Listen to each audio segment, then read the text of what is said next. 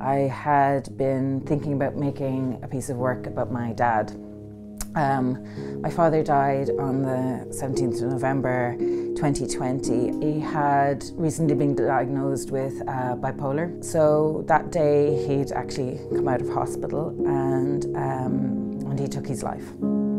And I had already been dealing with grief in the 3 years before that happened. My husband died of cancer and our dog, who I was very close to, obviously died. So it was really difficult to deal with another extremely traumatic death. I started using art as a way to work through my various griefs. And in particular, making work about my dad was a way to, I think, walk up towards that grief and find a way to deal with it. So making work about what had happened, about our relationship, about him, and it being a way to talk about that and engage with it was really helpful. So the title is The Last Door My Father Walked Through. And I started by, taking photographs that in a way I needed to take in some sense. So the very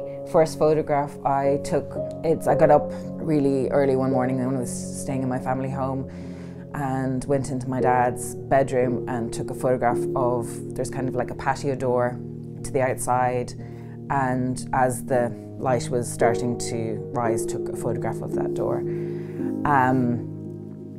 And yeah, that was my dad walked out that door and just before he took his life.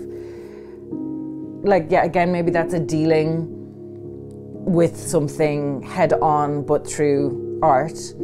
I feel like while I'm talking about myself, I'm hopefully creating a way into that topic for other people as well. That it's not just my grief and my loss, it's our griefs and loss, and here's my experience to allow you to talk about your experience.